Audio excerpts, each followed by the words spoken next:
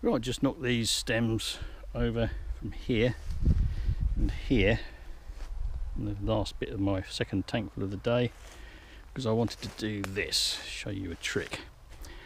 When your saw needs sharpening, which mine does, look at the sawdust rather than chips.